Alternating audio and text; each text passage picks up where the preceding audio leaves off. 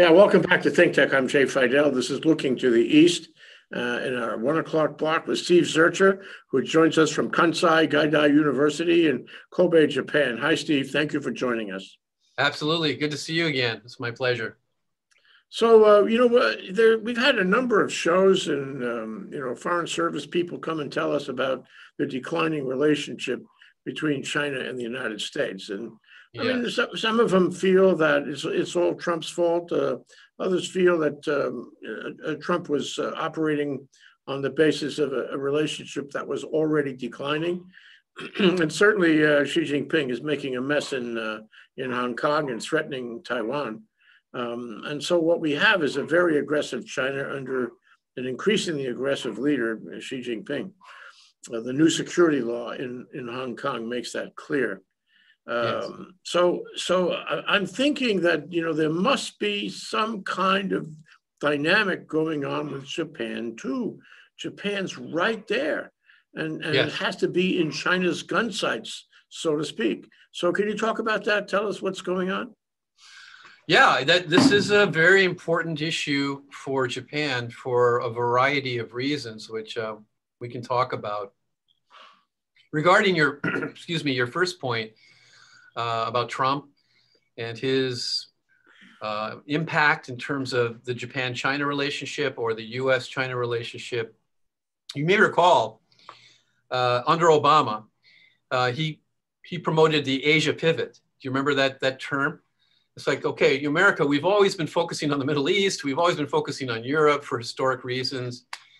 But the future, economic future, the economic growth of the world is no longer in those regions. It's out here, which is just clearly the case. If you look at the growth rates of the countries in Asia, they far surpass the United States and Europe. But when Trump came in, because he is anti-Obama, right? Everything Obama did, he had to undo. This was his personal agenda. It's very clear now after 3.5 years. So he undid the TPP, the Trans-Pacific Partnership. Now, one of the reasons why Obama was supporting this, and Japan was a very key supporter of this, was to limit China, to limit the economic influence of China, which Japan and the United States has recognized is becoming very, very powerful. But by undoing that, it kind of put Japan out in the cold. It lost the #1 economy. It lost its major partner on this effort. So that's how things got started under Trump. It really was kind of a confusing move, and it was something that was not perceived positively within Japan. And then over the years, as you know, Trump has gone back and forth. China is very important. We're not going to criticize China when they are overly aggressive, like in Hong Kong. I don't think Trump has said much at all about that, or maybe he said a few things. He was forced to do that. So there's been this background of this uneven relationship. It started very badly with the withdrawal by the United States of the TPP. So it's been confusing for Japan what to do. So that's kind of the context of how Japan views the US-China relationship and how it's influencing Japan. Now, specifically to your question about Japan and China, the first thing I need to say is that Japan and China have been in economic and political relations for 2,000 years, Jay. The first recorded document that shows exchange between the two countries is 57 AD, so almost 2,000 years. So I just want to say that so you and your viewers recognize this relationship is in a much longer context than we Americans think about. We tend to focus on post-World War II, what's happened since then. So it's a very complicated relationship. There's elements of Chinese culture throughout Japan, the food, the language. So in Japanese people, maybe they don't really recognize that, but if they stop and think, our kanji comes from China, the food sources, the philosophy, the education system, Confucian values, all of those things are fundamental parts of the Japanese culture. So that just shows the context of how much exchange there's been over the years and China's role in Asia, influencing all of Asia, and in particular influencing Japan. Now, let's bring that up to today. How does Japan manage China? And it is complicated. So Japan's caught. The #3 economy is caught in between the #1 economy and the #2 economy. And the way it's expressed in a very, very simple way is that economics, hot, politics, cold. So economically, Japan recognizes how important China is. China is Japan's #1 trading partner and has been that way for the last 15 years. There's more Japanese offices in China than any other place in the world, more than in the United States. There are thousands and thousands of Japanese people working in China supporting manufacturing. So economically, there's integration and it's very, very tight. But politically, as you know, Japan is aligned with the US, right? So it looks for leadership on foreign policy to the United States. So Japan is caught in this kind of trap between their economic influences and their economic goals and development and growth and political leadership, foreign policy leadership, which is looking to the United States. So it's a very difficult situation that Japan's in.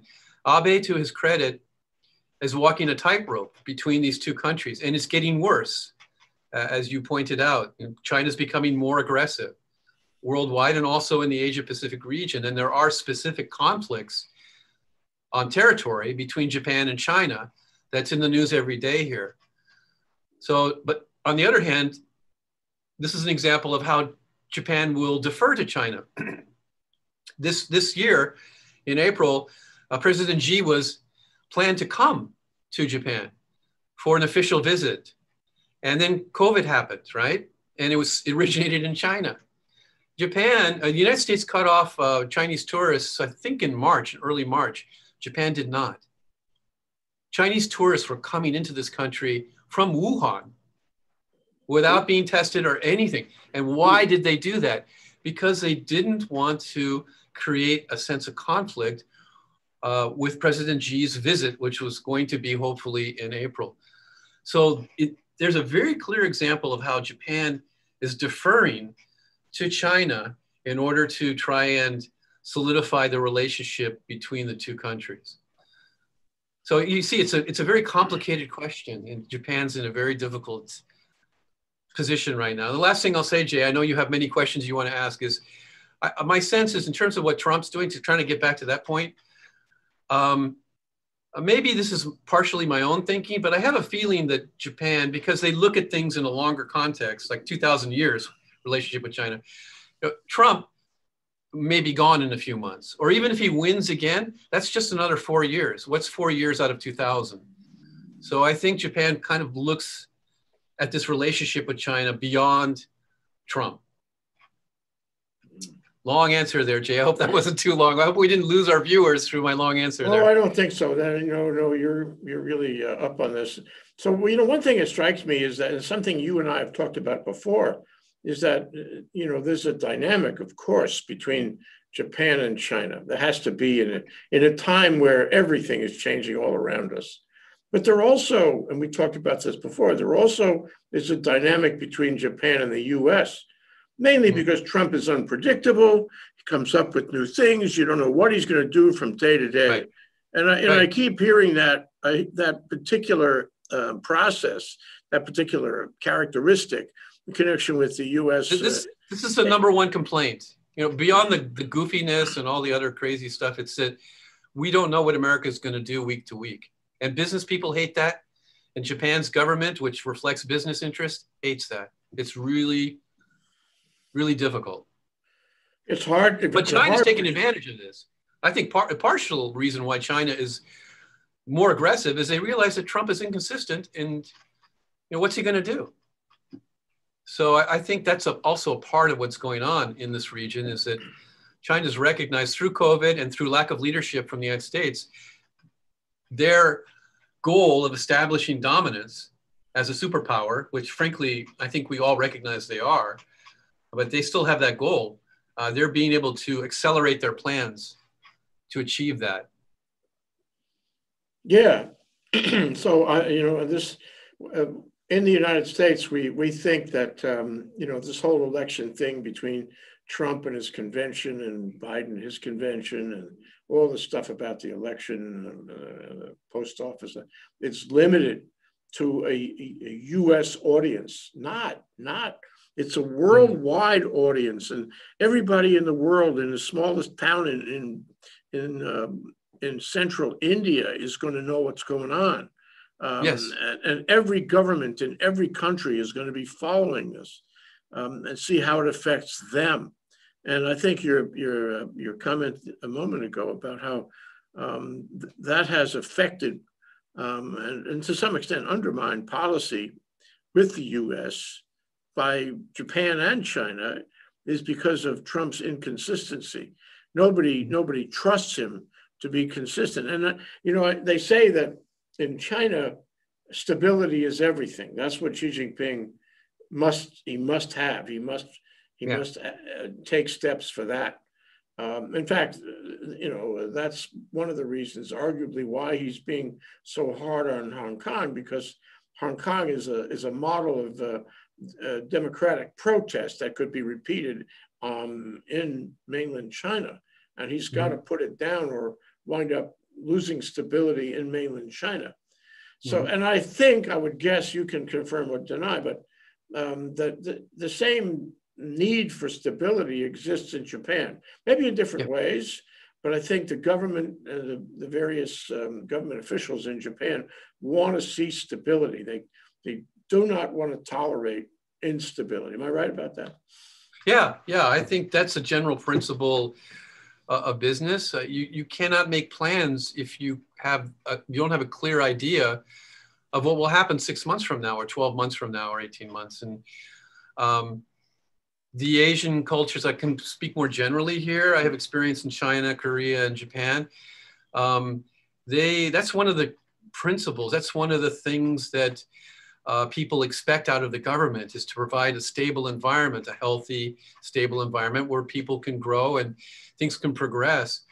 And anybody who upsets that in one way or the other, that's bad. And unfortunately, even though Trump is not an Asian, but he's running the United States as president, and that, as you point out, has a strong influence on this region because of the economic and military power of the United States. It's really been difficult. So it makes the job of Abe even harder, because he's caught between Japan and China. China is very clear what they're doing. There's no question about what China's doing. Everyone understands that, right? But then on the other side, you have the United States, and you have the TPP being rescinded within 2 days of a new president coming in, something that they've been working on for years and years and years. And the whole motivation was to limit China. It was in the US best interest to do this, and yet Trump undid it.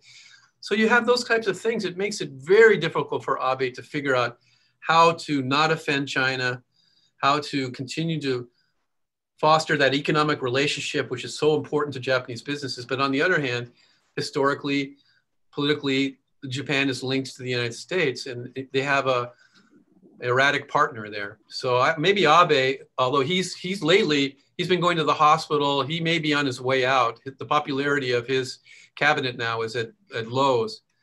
But whoever would come in behind him would have the same problem. How do I balance the United States and China? So if Biden comes in, maybe, even though he's an unknown, perhaps they would expect that there at least would be a consistent policy against China. The US-China relationship would be predictable, and that would probably be perceived as a positive. So we follow Frank Ching, who is a journalist in Hong Kong. And, his view a couple of 3 months ago was that China wanted to see Trump win. And so if Trump approached China for help, as he said he was doing, just like he's approached Russia for help now and in 2016, I don't think there's any question about that. The man has no shame, no principles. He approached both of them for help. That Xi Jinping was somewhat sympathetic with that earlier this year. But now, I think, from our sources and our analysis here, after all the discussion about China's relationship with the US, I think that may have changed, and that Xi Jinping really doesn't want to see Trump elected, because he's, as we have said, too unpredictable. He offers Xi Jinping an opportunity to drive a truck through all those mistakes that Trump makes. and take advantage of Trump's incompetence. But at the same time, that instability really bothers him. And so Trump's request for help from China is not being met these days. And of course, I think China is going to be circumspect about it, but I think they're probably saying, no, we're not going to help you. Go talk Russia. Don't ask us. We're not going to help. We're not going to do the social media thing. We're not going to do the Internet Research Agency. We're not going to do that. And so I think it becomes more and more clear that Xi Jinping is waiting Trump out. He's probably keeping his options open, but he doesn't want to affirmatively help Trump win. Okay, so the question. Yeah, really, I have absolutely no information. This is pure speculation on my part, but I would imagine that the LDP, the dominant party here, who's, again, the prime minister is Abe, they may also be doing scenario planning and hoping that Trump is out at this point too. That is, there's no official information on that. Nothing I picked up from the press, but I'm just my own guess after being here a while, many decades.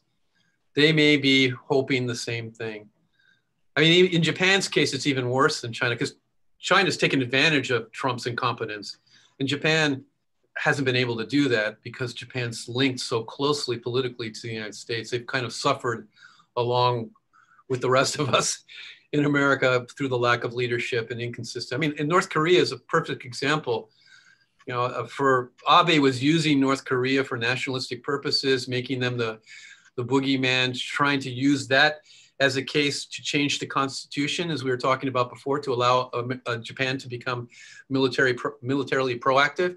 Yeah. And then who shows up there and takes pictures with his buddy, without any advance warning to Japan, and completely destabilizes, just drops everything out from Abe's campaign to turn North Korea into the military enemy to justify his own domestic political agenda. It just evaporated. And Abe looked like a joke. Yeah, Abe has been saying North Korea is so terrible, so terrible. And then Trump goes there and says, oh, he's my friend. He's my buddy. I'm going to take pictures. Things are going to be better. The nuclear program in North Korea is going to end now. It was insane. If I were Abe, I would be, I'd be very careful about Trump, because Trump, in making these strange moves, he does have the effect of stabbing people in the back in terms of foreign policy. And I think his motivation was his own self-aggrandizement, his own PR. Yeah. And the first American president to go to North Korea, he figured, I don't know what he thought, but anyway, maybe the impact on Japan and Abe probably never crossed his mind. Yeah, and so, if I were Abe, I'd wonder if Trump was reelected, whether he'd still have the same kind of support from the U.S.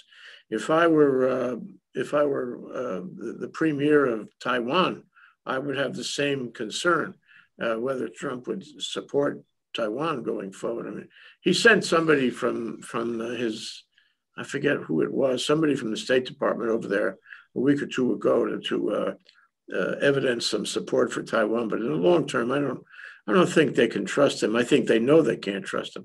So it gets, as you said, it gets very complicated.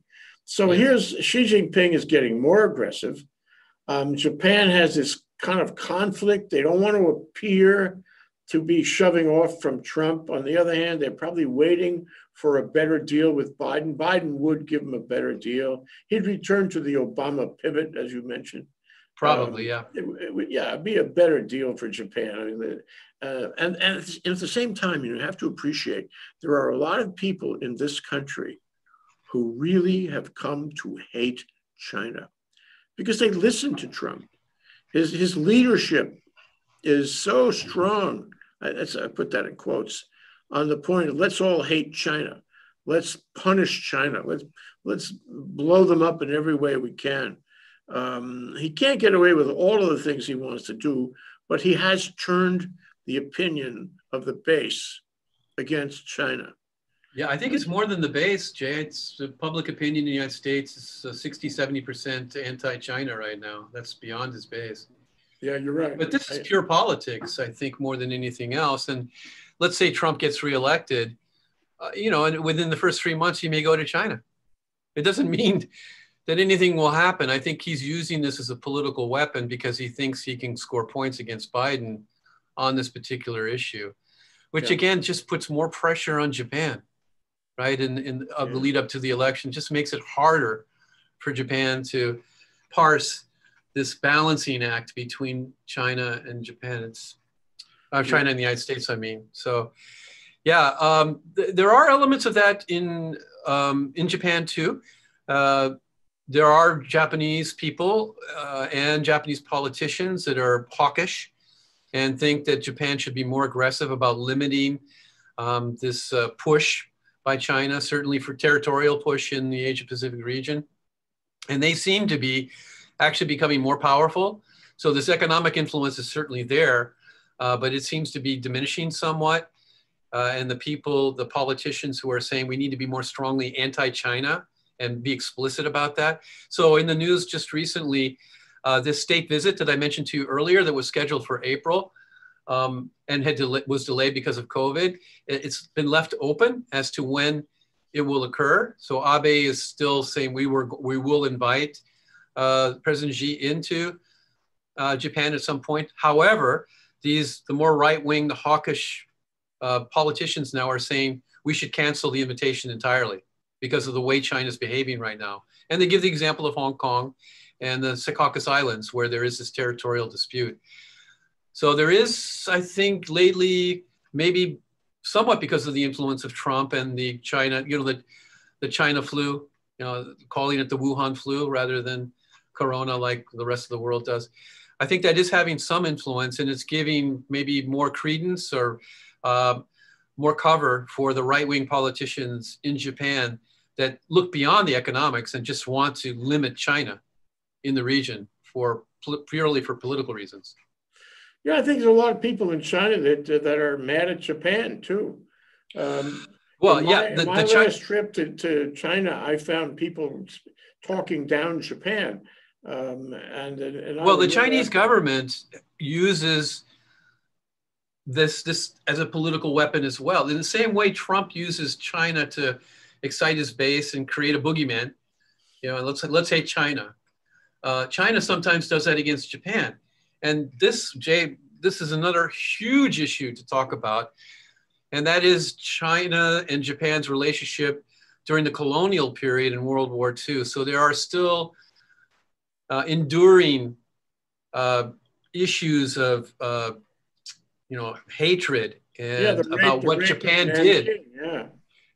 Back in World War II. So it's very easy for the Chinese government to reignite that and talk about the atrocities that the Japanese government carried out during the colonial period and during World War II. Nanjing is the famous example, which many of these right-wing Japanese politicians deny even happened. Hundreds of thousands of people were killed, Chinese people were killed by the Japanese military, according to mainstream historians. But in Japan, they deny that. There's a certain segment of the politicians and segment of society that denies that. So that hasn't been in evidence in the last 5 years or so, but 10 years ago, it was pretty open. And there were Chinese people, maybe that's when you went, Jay, to China. There were Chinese people protesting in the street and burning Japanese cars, attacking Japanese businesses because of political. There was a soccer field, a soccer game. I don't know if you remember, no. Between a Japan team and a Chinese team in China. And they got into a whole mob scene fighting each other about it in the soccer state. So that erupts periodically. It's been fairly calm. The earlier part of this year, China, the official press, was being somewhat complimentary of Japan because Japan was being more cooperative with COVID and was sending masks and equipment to China initially. So there's been, at least at that national level, kind of a calm period that we're in right now. But at any given point, any given incident, something breaks out, it could revert back to that overt nationalism in China. And also to some extent here in Japan. You mentioned, Steve, about the Constitution, call it the MacArthur Constitution in Japan. where the Yeah, military can only be used for defensive purposes. right. And although, that there have been exceptions to that over the years, that's still the Constitution, and that's still the basic rule of how Japan and its military, get along. But query, if there was fisticuffs, say in the Senkaku Islands or anywhere where China is trying to establish, extraterritorial jurisdiction, and camp on other jurisdictions, and take advantage, if you will, on territorial grounds. I mean, it happens. China does this regularly. Most recently was in India, in the Himalayas, big fight on a mountaintop between Chinese and Indian troops. Yeah. Very interesting. But they keep on pushing, always pushing. So the question really is, with that constitution, can China fight back? Can Japan fight back? I'm sorry, can Japan fight back? Can Japan protect itself against Chinese aggression? Yes. Yeah, Japan has the right to defend itself. And of course, that can be construed in a variety of different ways. But frankly, the US-Japan security alliance is still as strong as ever. So Japan still exists under US military protection. Right. So if a conflict was to break out between Japan and China, the US would be involved. So that's still, I mean, a very important element to this overall relationship. Another reason why Japan has to be so careful in terms of how it deals with the United States, because it has, since World War II, depended on the US military to protect it. I mean, Japan has the #1 military behind it. And I think any president, whether it be Trump or Biden or whomever, if Japan was threatened in some way by China, would probably intercede. Even Taiwan. I mean, there could be a military reaction by the United States if China was, for some crazy reason, if they decided to invade Taiwan. Now China won't do that, I don't think. But if they did, the U.S. would probably have a response. So that's a bigger context of any type of conflict between Japan and China. If something breaks out, the United States military planes will be flying, over wherever this breakout has occurred, and U.S. ships would be coming in. And China knows that, and Japan knows that. Yeah, we got to maintain that kind of deterrence. I think it's very important for the interests of the United States, not only. Yeah, and you have, I think it's 40,000 American soldiers in Japan, as you do in Korea.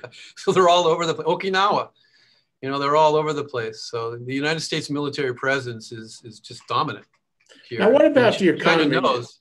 You mentioned that there are a lot of Japanese businesses with offices in China, and for that matter, I guess it goes both ways. Chinese businesses with offices in Japan. And yeah, Japan is China's third biggest trading partner. Yeah. So the question is, how does that affect all this? I mean, it seems to me that's a sort of a point of conciliation, because you don't want to disrupt economic relations with anybody if you're making money at it, like right. Try to stay friendly. What do you get on that particular dynamic? Oh, yeah, that's a very, very important factor. For example, tourism, which up until COVID had been Japan's fastest growing industry segment. International tourism had gone from 5-6 years ago, maybe 5 million international visitors to over 30 million international visitors. And the biggest group, Chinese. I mean, they're during the peak periods, up through the early part of this year, and also 2019, there were almost 10 million Chinese people who came to Japan to visit, generating tremendous amounts of revenue, because Chinese people love buying Japanese goods because they have a reputation for high quality. I mean, this is kind of a cliche. Everyone in Japan knows that Chinese tourists come here and they buy a whole variety of medicines and consumer items and diapers, everything that they mistrust the Chinese manufacturers in making, they buy here and wrap it up. And so that's a huge part of the Japanese economy and the most successful growth segment. And it really rests on the relationship with China.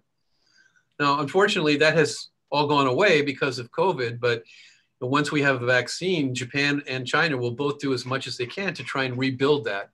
and have tourism begin to go back and forth, but mostly Chinese people coming to Japan. So that's a very clear example of how important economically the relationship between the two countries is. Are Japanese people, I mean, customarily before COVID, do they buy a lot of things from China? I mean, China may not have the same quality of manufacturing, you know, that No. They don't buy things from China. No, it doesn't work the other way. A very simple example. My wife is Japanese, and she told me to go to the store to buy honey. And I bought some honey, and I didn't look very closely. It was made in China. Threw it away. She wouldn't even have it in the refrigerator. I had to go back and get honey from New Zealand. That's okay. So there is a general perception on the part of Japanese that Chinese products, the quality is low. And they get this from the Chinese people because the Chinese people tell them that. And the Chinese people say, yeah, our stuff is terrible, don't buy it. So there isn't that kind of same awareness. Chinese people view Japanese products as high quality. Japanese people view Chinese products as low quality. But the trade that's occurring is on manufacturing level. You know, so many Japanese companies are manufacturing their products in China, and then shipping from China to US. This is how it all works. So that lays the basis for this economic trade agreement between the two countries. It's more on the manufacturing side, not so much on the consumer side, at least from Japan's perspective. Well, you know, I read recently that the number one automobile manufacturing country now is China. They're making tons of cars, and they have somehow lifted American technology to make those cars pretty well. And I suppose they probably lifted Japanese technology too. I don't know exactly how good those cars are against Japanese cars, which are, you know, to me are the world's best. But query whether anybody's driving a Chinese car in Japan. I don't think I've ever seen a Chinese car here in Japan.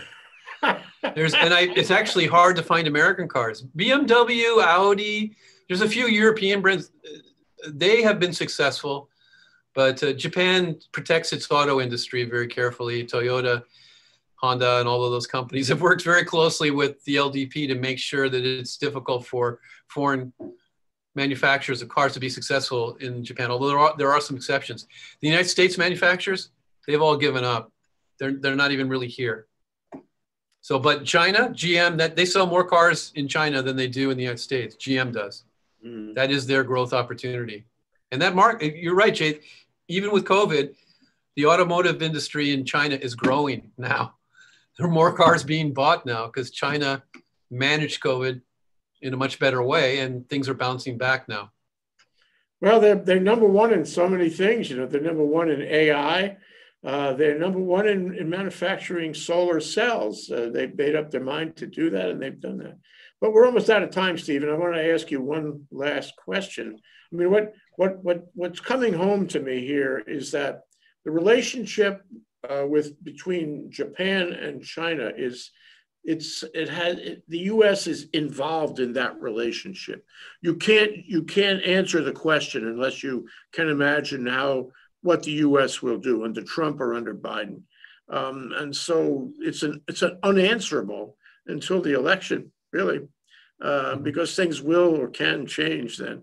But my question to you, though, it's slightly personal, is do you see yourself as going to China now or in the future? Now in COVID, after COVID, you know? Yeah, at this point in my life, no. If I was coming out of college, I used to advise my students. They come to Japan, and I'm very happy to have them here. But the Japan economic prospects are limited because of demographic issues, things we've talked about in previous shows. The market opportunity is in India and in China. So I used to give them the advice that you really should think about these countries. It's like when I came to Japan, Japan was on the upswing. You know, I was lucky to be here at that time. However, today, that's a little bit more complicated, isn't it? And the other thing, too, is that there are so many smart Chinese graduates of US schools. So if you're an American and you graduate from a good school and you want to do business in China, you have to compete with Chinese people who are fluent in the language, right? So it's a bit of a challenge. I think, actually, I was talking with a friend of mine yesterday about where we would go to. And it's actually Vietnam, maybe Myanmar, some of these Southeast Asian economies, which are beginning just to break out of the old, top-down Stalinist, Chinese communist Maoist models, and now are opening up to the world economy. That's where tremendous growth opportunities are. That's where it'd be a lot of fun to be, maybe as a teacher, or more importantly, as a businessman or businesswoman. So that if a student was to come into my office right now and ask me, where should I think about, where would I suggest that they go to? I would say, look at these countries. Have you been to Vietnam, Jay? No, we were. Have you ever visited there? We're going to go, and COVID stopped us. Oh, it's too bad. It's a wonderful country. The people are so friendly. You get that vibe that things are going on. It's like being in Hong Kong, or being in Shanghai. You just have a feeling this country is progressing and moving forward. Oh, I do want to discuss that exact point with you. Okay. Time we get together. I mean, looking east from Japan, what do you see for the future for Japanese business and Japanese students and what have you? Anyway, we're out of time. Steve Zurcher, Kansai Kaidai University, enlightening us about looking east. Thank you so much, Steve. Yeah, my pleasure, Jay, as always. Look forward to our next show. Aloha.